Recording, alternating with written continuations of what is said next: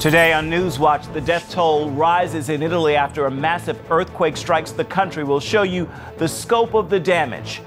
Plus, did you know the Quran never mentions Jerusalem? We'll dig deeper and debunk the myths fueling the fight over the Holy Land. And a military family fighting battles at home with 2 disabled children and a mountain of bills. See how CBN has been helping this soldier and his family on the home front.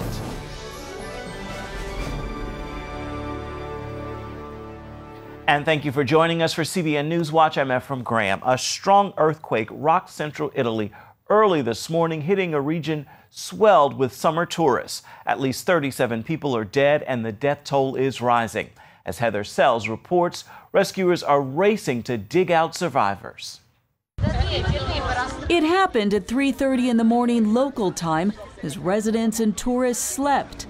People felt the magnitude 6.2 quake across a broad section of central Italy, but the towns of Amatrice and Accumoli suffered the most.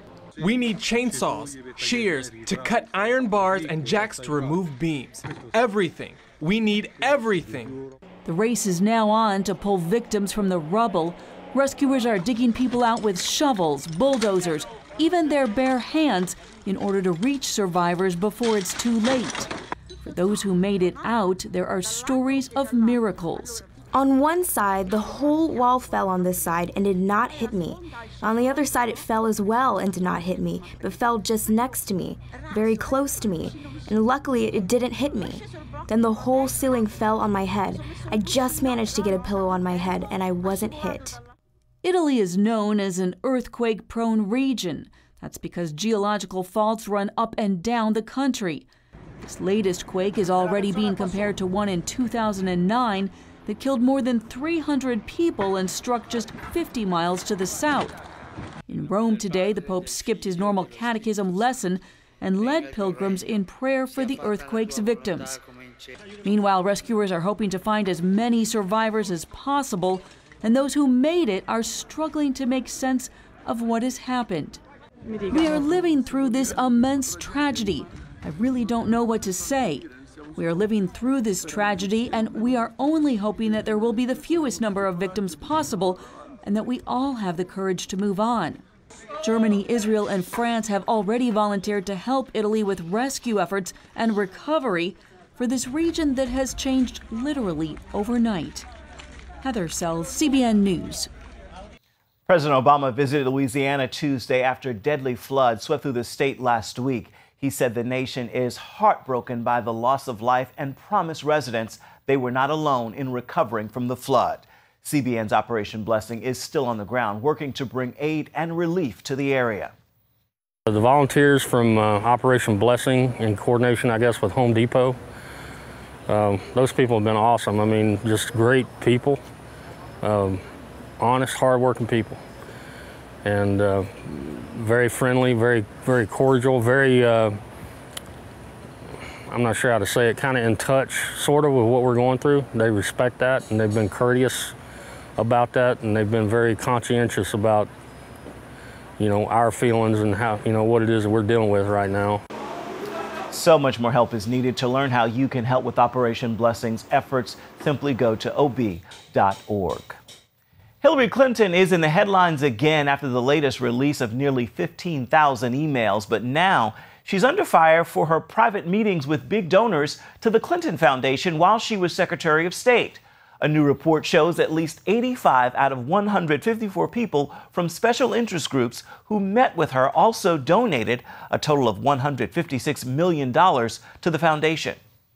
The Clintons made the State Department into the same kind of pay-for-play operation as the Arkansas government was. Pay the Clinton Foundation huge sums of money and throw in some big speaking fees for Bill Clinton, and you got to play. A number of those donors are from foreign governments. The discovery leads some to question Clinton's reliability if she is elected president. North Korea fired a ballistic missile from a submarine today. The missile flew about 310 miles before crashing into the Sea of Japan. In a rare display of unity, the foreign ministers of China, Japan, and South Korea put aside their disputes to sharply criticize North Korea's provocative act. North Korea also threatened a preemptive nuclear strike this week as South Korea and the United States began annual military drills. Meanwhile, the U.S. does plan to deploy a new missile defense system in South Korea next year. North Korea calls it an act of war, but Pentagon officials say the system is necessary to protect America's regional allies. Lucille Toulouse brings us that story from Seoul, South Korea. July 8th. South Korea and the U.S. agreed on the missile defense deployment to counter North Korea's nuclear threats. It's known as THAAD, Terminal High Altitude Area Defense. THAAD is a very powerful advanced system of radar interceptors that can intercept incoming ballistic missiles above the atmosphere. It comes at a critical time after North Korea's foreign ministry recently described sanctions imposed against leader Kim Jong-un as the worst hostility made against the country. North Korea's top official Han Son-rol confirmed that they recently launched a ballistic missile into the sea out of the East Coast. These kinds of launches are payback for U.S. sanctions, which is nuclear blackmail. The U.S. will pay a terrible price for these sanctions. Americans detained in North Korea will be treated with loss of war and be given many years of hard labor. The deployment of the THAAD system has caused renewed tensions between the U.S. and South Korea on one side and Russia and China on the other. But political experts here say that this is the time for South Korea to take a stronger stance against North Korea's provocations. China is worried that THAAD can shoot down their missiles. But nuclear experts say this will not happen because China is thousands of miles away from South Korea. The THAAD radar only sees 250 miles. South Korea needs the THAAD now, even though it may affect the relation with China. China will not protect us from the North's nuclear threats. Paul Shim was a former lieutenant colonel of North Korea military. He escaped from North Korea in 1997 after hearing God's truth through sermons on the radio. I read the Bible for the first time. As I read it again and again, I realized that God is alive and He is the truth. I prayed for North Koreans to get to know Jesus Christ. One day, I heard a clear message from God to leave. Paul Shim is now a pastor in South Korea. He looks after the spiritual life of mostly North Korean Christians and continues to be concerned over the political affairs in the peninsula. Kim Jong-un proclaims that North Korea will unify the peninsula with the use of nuclear power. In fact, the revolution for democracy and the liberation of the Korean peninsula is declared as North Korea's duty in the Workers' Party laws. I think the U.S. and South Korean governments should take this ideology of the regime seriously. Does North Korea really have a strong nuclear defense capacity? North Korea has made strenuous efforts for more than 6 decades to become a nuclear state, and that it will continue to do so in the future. They keep saying that they successfully miniaturized missile warheads, made a hydrogen bomb, and will strike the U.S. I don't think that's true for now, but the regime will strive to develop its nuclear capabilities to that level. Shim added that even under a Donald Trump administration, American troops are likely to stay. He believes they are present not only for South Korea, but for the peace and stability of the region and the world. Lucille Toulouse, CBN News, Seoul.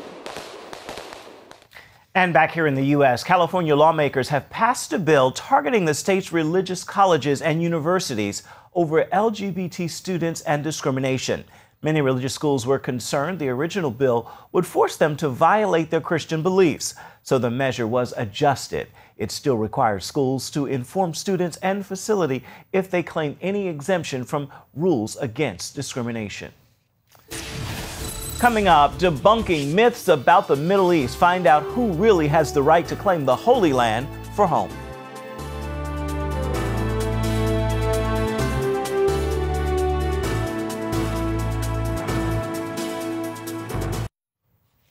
The Holy Land, it is well known as the source of a deadly dispute between Jews and Palestinians. Yesterday, we examined the claim Palestinians have lived there for thousands of years, and we learned that is not true because there was never a Palestinian people group before the term was invented just a century ago.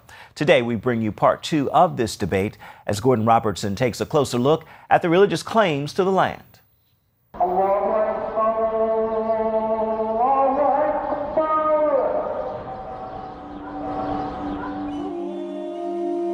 Arabs claim Jerusalem as the Islamic city of Al-Quds. But there's no record that the Prophet Muhammad had ever been there, and even his armies didn't arrive there until 5 years after his death. The city of Jerusalem isn't mentioned even once in the Quran, while the Hebrew Bible mentions it more than 600 times. In Muhammad's lifetime, it was a fairly unimportant city in the Byzantine Empire. It was a Christian city without a single mosque. When the Muslims conquered Jerusalem, they chose to build their mosques on the Jewish Temple Mount, believing it to be a holy site. There they built the Dome of the Rock and the Al-Aqsa, whose name was copied from the story of the night journey in the Quran. Several Muslim scholars place the construction of the mosque around 690, while Muhammad died in 632. So how could Muhammad's famous night journey have taken him to a mosque in Jerusalem that wouldn't be built until after his death? The Quran doesn't mention Jerusalem, but says that Muhammad's dream flight took him to Al-Aqsa, which means the farthest place. Early Islamic scholars interpreted that to mean a heavenly place, or the courtyard of Allah. That all changed as Islam evolved into a political force. During the Crusades, the Muslim general Saladin changed Islamic tradition to strengthen the Muslim claim to Jerusalem. He stated that Muhammad's flight took him not to heaven, but to the Al-Aqsa Mosque in Jerusalem. And today, the Jewish Temple Mount is also the third holiest site in Islam, second only to the Arabian cities of Mecca and Medina.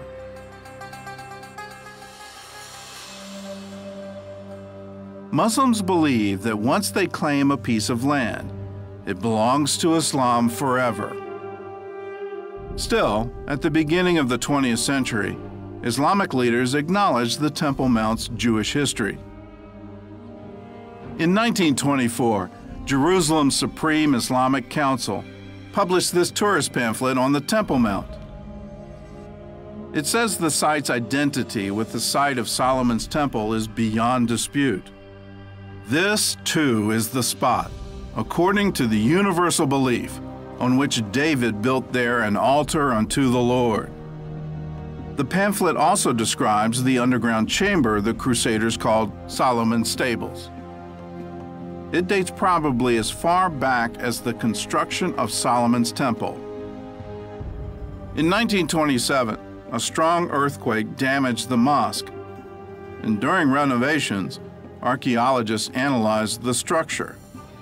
They found beams made from cedar of Lebanon and Cyprus, dating as far back as the 9th century BC, around the time of King Solomon, who had used those very materials to build the first Jewish temple. The excavations also uncovered a Jewish ritual bath from the Second Temple, and a mosaic believed to be part of a Byzantine church. Most historians agree the Jews were here first, but the Arabs will argue that they were here the longest, and the so-called right of return has been a constant theme at every Middle East peace summit since 1948.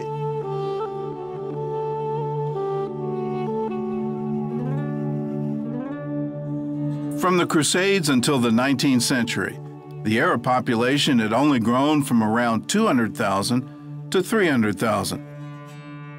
Arab growth was stagnant, and population experts say it would have stayed that way, except for one thing: the arrival of the Jews. With the waves of Jewish immigration starting in 1882, Arabs started flooding into Palestine from neighboring countries. And they came for two reasons. One, to enjoy a higher standard of living in Palestine, and two, to fight the immigration of the Jews who made that standard of living possible. By 1948, the Arab population of Palestine was 1.3 million. The British governor of the Sinai once remarked, "It is very difficult to make a case for the misery of the Arabs if at the same time their compatriots from adjoining states could not be kept from going in to share that misery."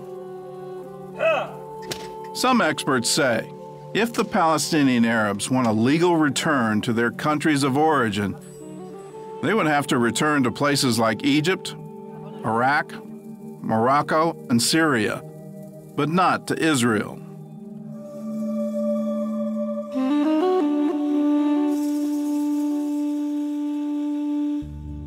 Today, many world leaders call on Israel to return to its 1967 borders. But if you look at history, those borders aren't from 1967. In fact, they're not even real borders. The borders of the West Bank are armistice lines which were created by results of the war of 1948. And at the end of the war, this is where the armies stood still. This is how the quote-unquote border of 1967 or of 1949 was created. So the 1967, which is an armistice line, served as a border between Israel and the state of Jordan.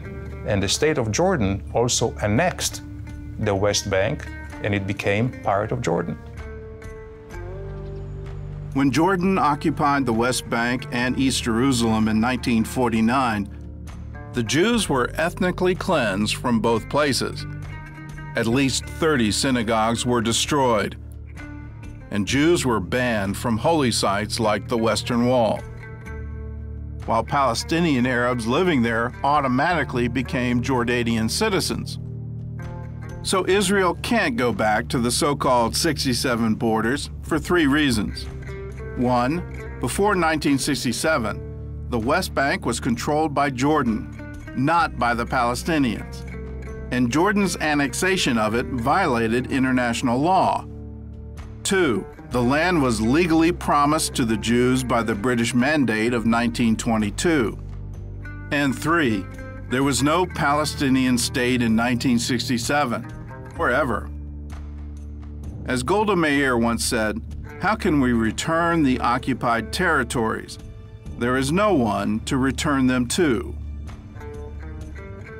The term occupation is when you possess something which is not yours or which is someone else's. This is not the case of the West Bank. When you talk about occupation, yes, there were many occupations over the West Bank, starting with the Babylonians and Assyrians and Greeks and Romans, all the way to the Ottomans and to the Brits.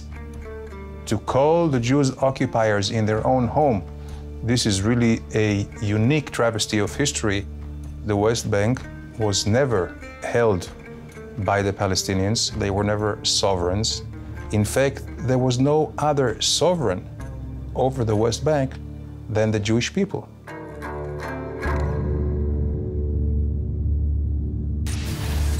Up next, an American military family fights a new battle just to pay the bills. See how CBN viewers like yourself are helping the home front.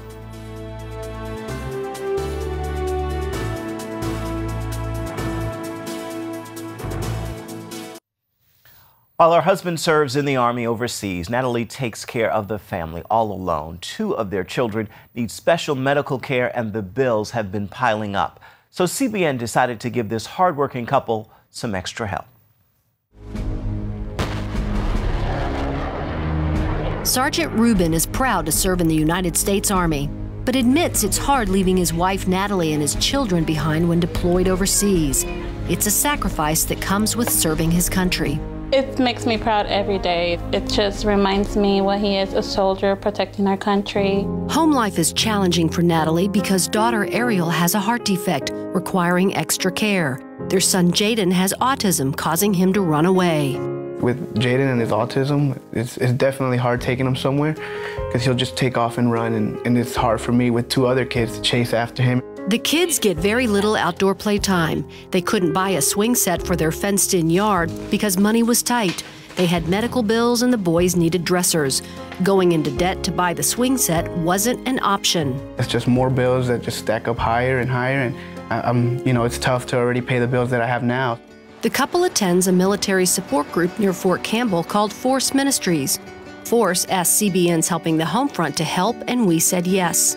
Director Greg Wark told the couple CBN was buying the boys' furniture and providing $1,000 to cover medical expenses. Now, does that relieve a little bit of stress? Yeah. So much stress. Not a little, a lot. It doesn't stop there. They're going to buy you an entire play set and have it put up in your yard, all assembled so that your son will have his own wonderful place to play. It's awesome. And we want you to know that it's our prayer that God would alleviate some of the pressure that's on you and give you the ability to take a breath. Thank you very much. Within a few weeks, the furniture was delivered and the kids' playset installed. Ruben knows that the next time he deploys, there's a lot less stress on Natalie and the children. Very thankful for CBN and Helping the Homefront, that there's something out there for soldiers and veterans and that could definitely use the help and take that weight off their shoulders. And you can find more stories about how CBN is helping the Homefront at cbn.com. Stay with us. We're coming right back.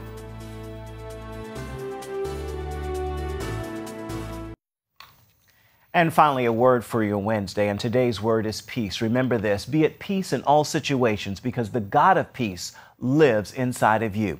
And with that word, make this a wonderful Wednesday. That is going to do it for this edition of CBN NewsWatch. Remember, you can find more of our exclusive coverage of the issues you care most about at cbnnews.com. And take the time to tell us what you think about the stories you've seen here today. You can do that on Facebook, Twitter, and Instagram. Hope you'll join us again right here tomorrow.